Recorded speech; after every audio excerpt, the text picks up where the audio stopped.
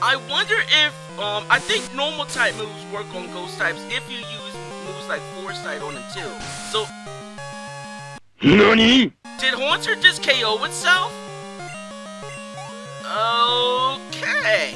What the fuck are you doing? Thanks? I mean, you do know that I could just switch out and get rid of the curse, right? Right? Fucking idiot. Whatever.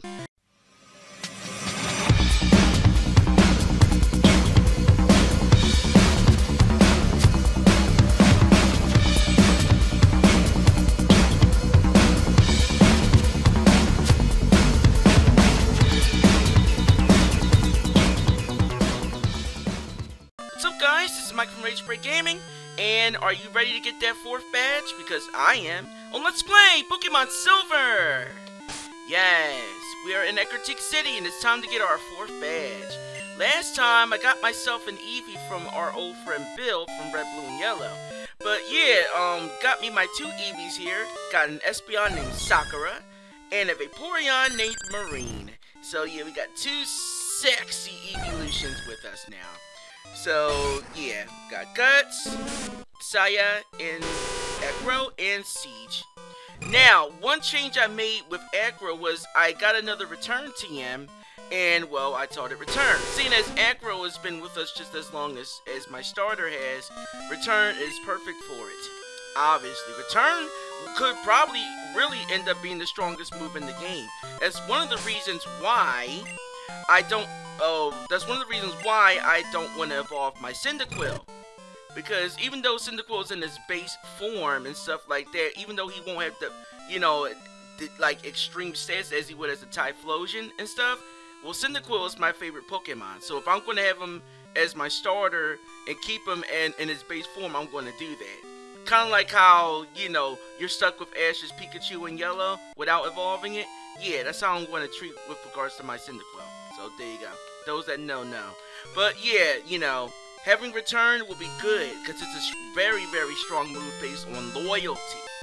So as such, it will be a really good asset to him because, well, even in his base form, return would deal some really great damage. That being said though, what's up, dude? Not only the Kimono Girls great dancers, they're also skilled at Pokemon. I always challenge them, but I never even leave a scratch on them. Damn, how tough are they? Lad, if you could defeat all the Kimono Girls, I'll give you a gift. A gift? Alright. Challenge accepted. Right on, right on. So right on even doing in here. In any case, we got the 5 Kimono Girls here. Now, take a look at what all their Pokemon are. First things first.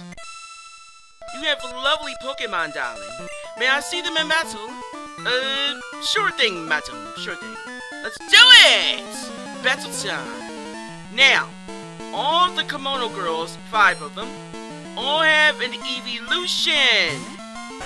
Yes. Speaking of Eeveelutions, now we're dealing with them now.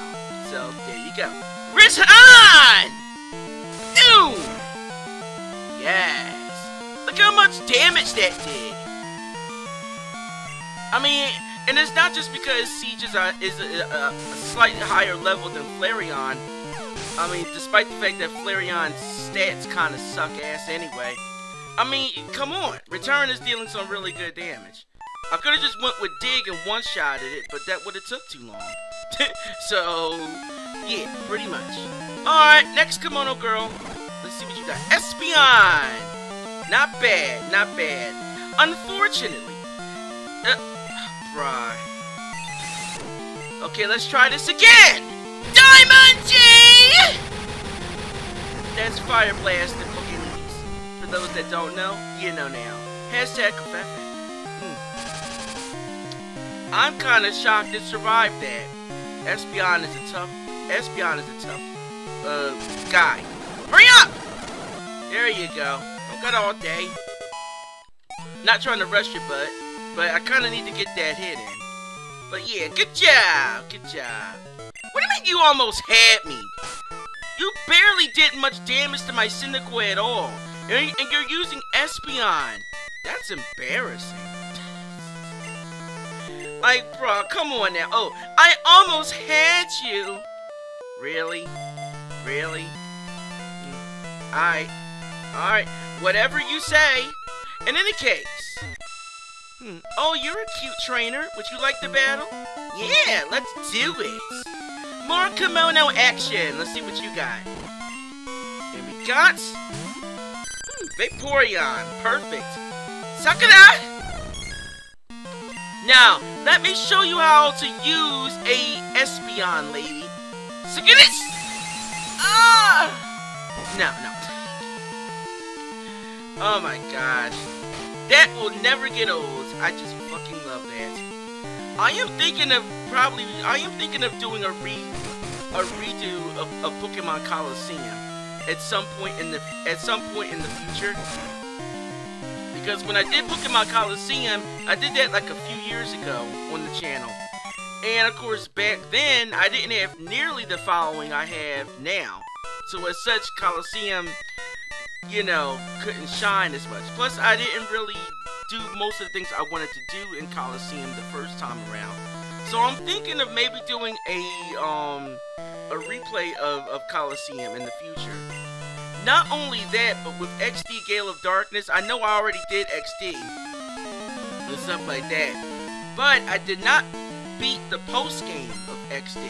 XD has a pretty good post game and stuff. More so wrapping up, you know, doing the rest of the Coliseums that open up after you defeat Greevil and stuff like that. You know, the final boss. But you know, there you go. That being said, though,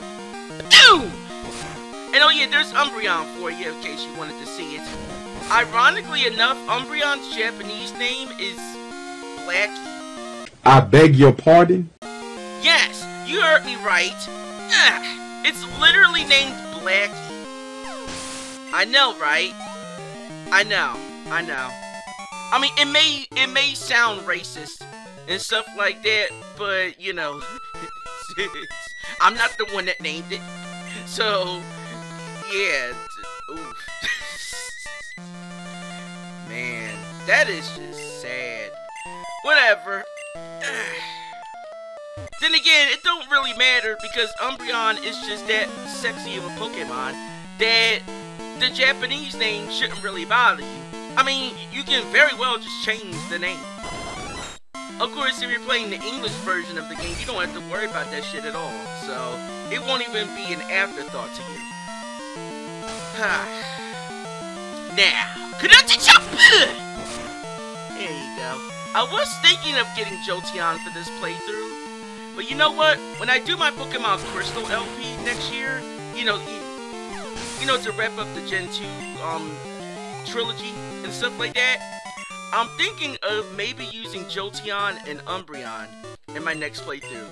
Seeing as I'm using 2 Eeveelutions now and stuff like that, I might decide to use 2 other Eeveelutions in my Crystal run next year. So, you never know. In case. Well, old man, I defeated the Kimono Girls. Yeah, I know their skill, but they really suck ass at battling. How the hell you had issues with them is beyond me. But, whatever. The way you battled, it was like watching a dance. It was a rare treat to see. I want you to have this. Don't worry, take it. Alright. Ooh! HM03 Surf! Nice. Thank you, Oddside. That is Surf. It's a move that lets Pokemon swim across water. Nice. Is that the reason why you have Rhydon here? Now that I think about it, in the anime, there was one filler episode in the Johto Saga where Ash, Misty, and Brock met a surfing Rhydon. Huh? If memory serves. I wonder, could this Rhydon be a reference to that anime episode? Like, why would there be a Rhydon in here? Rhydon is a huge ass tank, literally. Why would it be inside a dance theater with somebody that can give you the Surf HM? There has to be a coincidence there. Well, no. It must be a reference. But then again, that episode was probably after Gold and Silver came out. So, actually, no. Because Golden Silver started in 2000. Or the anime. You know what? Whatever. I'm fucking up my brain just thinking about it. But alright, we got Surf. Surf is very good. I think it has like 95 power. Let me see. Let me check that out real quick. Let's see. Yes, 95 power. Such a shame that Surf does get downgraded slightly in Gen 3 onwards. I think like they downgraded to like 90 power and stuff. Why? I have no idea. I mean, it's not like Surf is the strongest water move in the game or anything like that. No.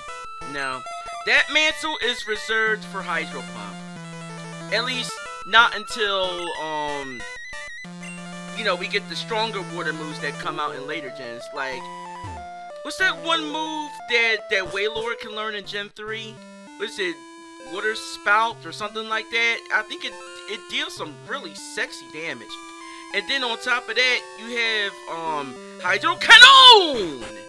That actually Hydro Cannon came out in Gen 3. You know what? I thought it came out in Gen 5. That was stupid.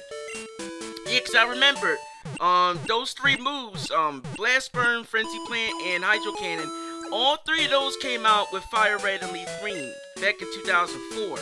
I remember that. Yeah, but it's been so long since I played Heart Gold and Soul Silver. Oh my god.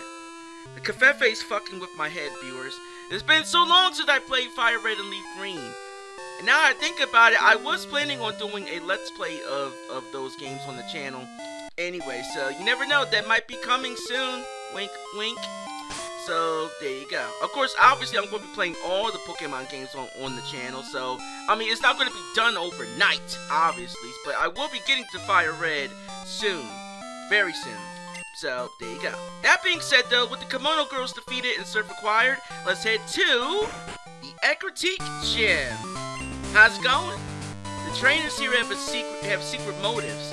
If you win, they may tell you some deep secrets about Ecruteak. Okay, do I care enough to bother with it? Probably. Oh, how's it going? Can you inflict any damage on our Pokemon? Well, I'm certainly going to try. Unfortunately, viewers, this is one of those kind of battles in which, well, you'll find out. Let me show you guys what exactly I mean here. Now, watch. This dude has 5 Pokemon, but guess what it is? Ghastly. Yes, we are dealing with a Ghost-type gym this time around. Now, for some odd reason, they do not use any other Ghost types outside of the Ghastly line. I mean, we do have Mischievous that debuted in Gen 2, but of course, no one is using Mischievous. They're all spamming Ghastly. This dude has 5 of them. Bruh. Now, remember we learned Foresight for Guts? Let's try it out. And now I can't escape. But that's fine, I don't intend to. In fact, I don't need to. Guts identified Ghastly. It's kind of like using the Ceph Scope a la Gen 1 on Ghastly. Except outside of revealing it, I can kick its ass with fighting moves! What the fuck? It cut its own HP and put a curse on him? Your funeral. But then again, Ghastly's line is already, well, technically dead. Right? So I guess they, you know what, never mind. But yeah, I'm going to take out the rest of his Ghastlies off screen. Most of the other trainers in here all have Ghastlies. Some of them have some Haunters as well, which is the evolved form of Ghastly. So I'll take them on off screen and I'll be right back. Alright viewers, I'm back. In any case, now I defeated all the gym trainers. Easy as shit, by the way, especially if you have Pokemon that have Dark and Psychic type moves, which the Ghastly line is not immune to. So, there you go. Now, of course, you can also hit them with ground type moves because they're part poison type. And Levitate does not exist yet, so you can take full advantage of their ground type weakness. Sad that after Gen 2, the Ghastly line does get Levitate and ground moves don't even fucking affect them anymore. So there you go. But yeah, the Ecruteak Gym has a little puzzle for you to solve though. Now, if you try to go directly in the middle, you'll end up right back at the start of the gym. Now, in Heart Gold and Soul Silver, this is even more shitty because it's dark. No, it's dank as fuck in this place, and you have to defeat the trainers in order to light your path. Just like at the Duford Gym in Gen 3. So, you know, there you go. That being said though, in order to deal with this, you have to go in front of the trainers, kick their ass, and then after you do, go in zigzag patterns like this. And that's how you get to the gym leader. It is simple as fuck in Gold, Silver, and Crystal to get to the gym leader. But in Heart Gold and Soul Silver, they kind of turn it, no, well not really. They kind of make it slightly more difficult, but not that difficult. It's just, you know, annoying with the dankness. That being said though, speaking of dank, how's it going, dude? Good of you to come. Hey, shut up. Here in Ecruteak, Pokemon have been revered. It's said that legendary Pokemon will appear to a truly powerful trainer. I believe that tale, so I have secretly trained here all my life. As a result, I can now see what others cannot. So, are you some kind of medium or something? Because the other mediums in your gym kind of suck ass. I wonder if you're any better. Just a bit more. With a little more, I can see a future in which I meet the legendary Pokemon. You're going to help me reach that level. And if I don't, then well, you're not getting that badge. Sorry, Morty, but the only one who's going to be meeting those legendaries is going to be me. You're going to be stuck in this gym forever.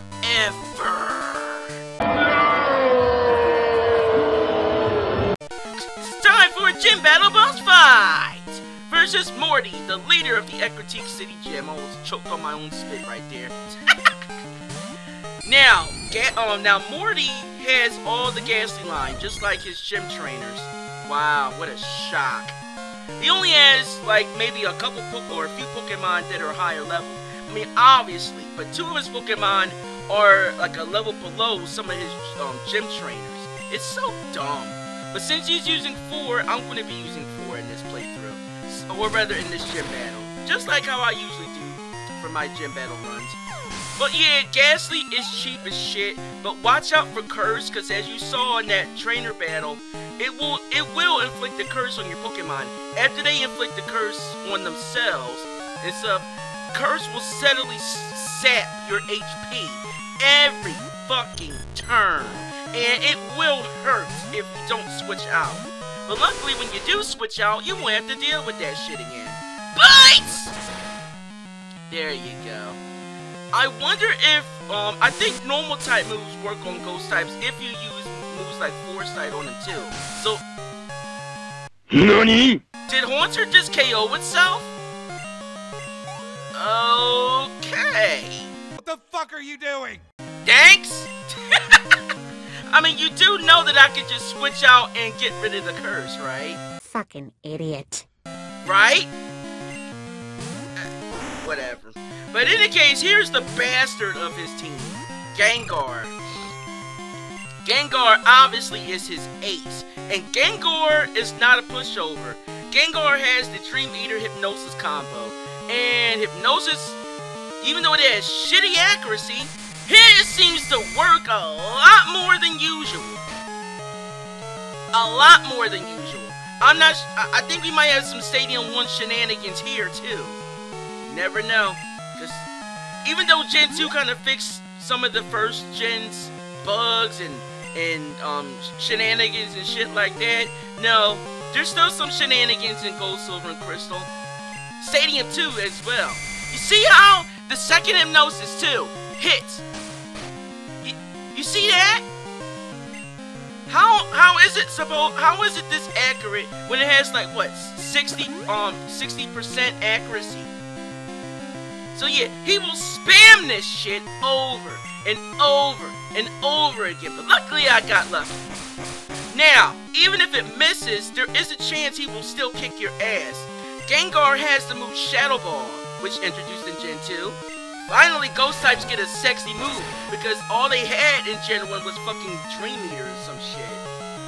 So, you know, there you go. That was... But not Dream Eater, Nightshade. Nightshade, which dealt damage based on level, I believe. Right. But yeah, Shadow Ball, I think, is 80 power, and it has a chance of lowering special attack, or rather special defense. So yeah, if you get hit by that, you're going to be taking a lot of damage, and Gengar's special attack is really good. Bruh, come on! How is his hypnosis so much more accurate than mine? It's like Blizzard in Gen 1. When my Ops uses it, it's fucking overpowered and accurate. But when I use it, no, it has to miss. That's bullshit. Diamond-G! Blast! You lost to a Cyndaquil, Morty. Get fucked. Get fucked. Get good, and then get fucked. You a bitch. Good job, Siege. Alright, now we got Haunter.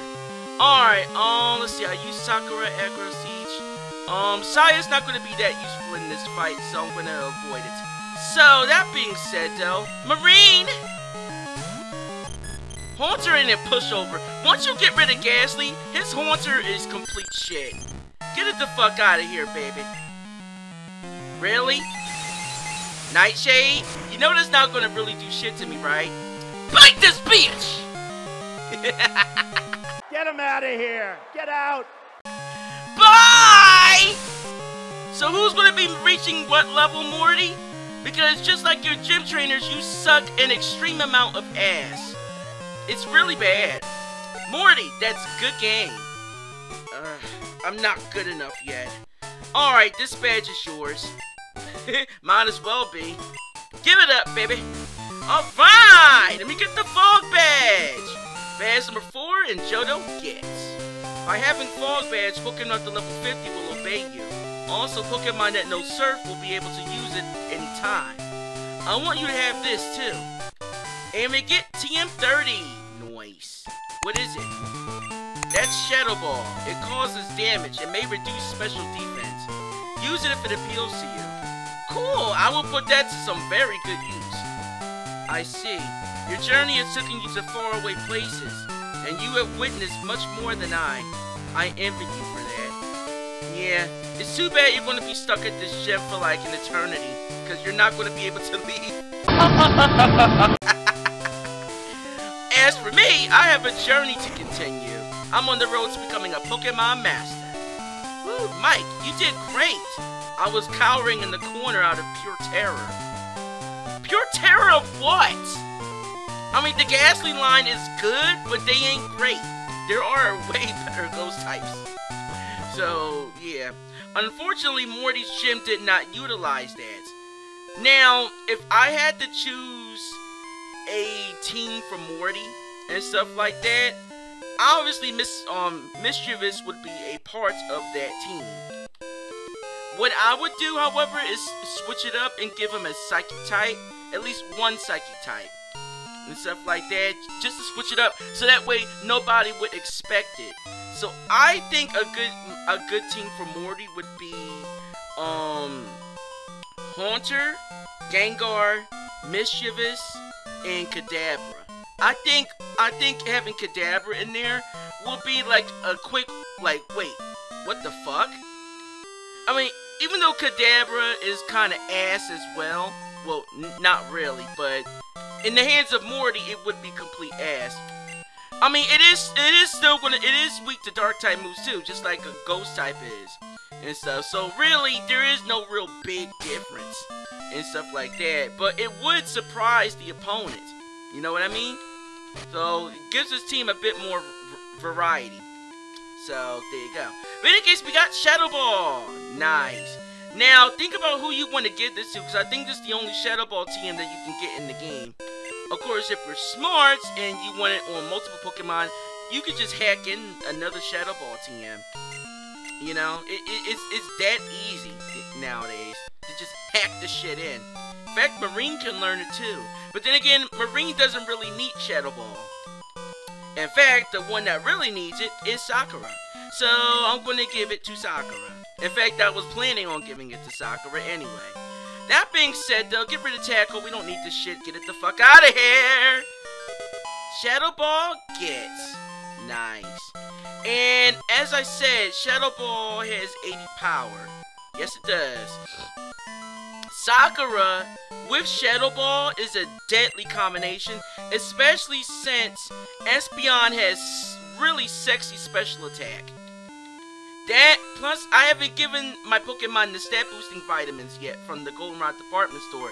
So I'm going to give them the vitamins off screen. And next time on Let's Play Pokemon Silver, you will see the sexy results of the stat boost from those vitamins. But now that we have Surf, some side quests have opened up for us now. Now, the thing is, I'm going to wait on that until we get the Fly HM. Because once we get the Fly HM, it'll make backtracking immensely easier. Now, you also have an option here. You have a choice. Now that we have Surf, you can go to the east side of Johto and go to Mahogany Town. Mahogany Town has a gym there. Yeah, Mahogany Town has a gym that you can go to. Unfortunately, when you get there initially, it's going to be closed. So you'll have to do a little bit of a quest at the Lake of Rage up to the north. Go through the shit in Mahogany Town to go through the gym again. Now, this is what I did back in Pokemon Gold. I went to Mahogany Town after Morty. What I'm going to do this time, however, is instead of doing that, I'm going to go like how I did back in the day. And just go through Western Johto and go to Olivine City and Ceilwood City beyond that. By doing that, we can gain access to 2 more badges. Plus, we'll gain access to the Fly HM as well. So, yeah. How about we head to the beach? Next stop, Olivine City. If you guys enjoy, you know what to do. Hit that like button. Subscribe to the channel for getting bits from me. And of course, when you subscribe, be sure to hit the bell to notify of my newest uploads. Got something to say? Of course you do. Leave a comment, duh. So next time, dudes and dudettes, Mike for Ragebreak Gaming. Hope your rage breaks. Have a great day, my bitches and bros. Smell you later.